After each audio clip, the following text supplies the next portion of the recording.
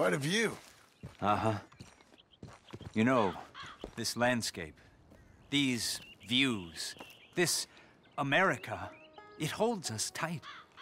And once we've seen it, we'll never know ignorance again. Maybe. It is that beauty, which really is the eternal beauty that is truth.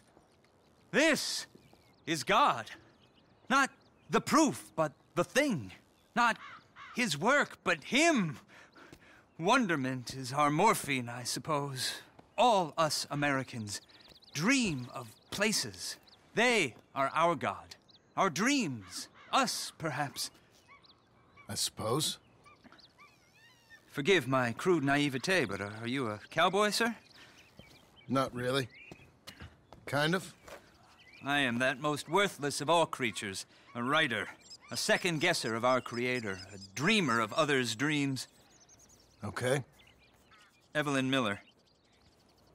Evelyn Miller? A man I knew.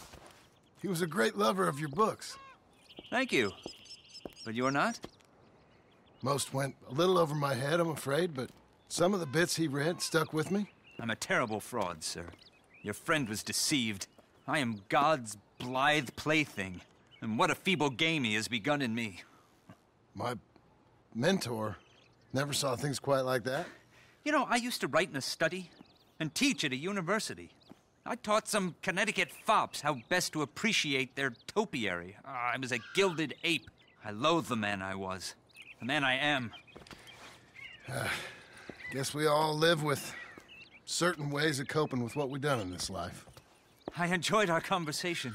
There's a truth in you, sir, a rare truth. Treasure it. I'm living in a cabin over near Tanner's Reach. Come by sometime. Maybe we might talk some more. Maybe I shall. Good day.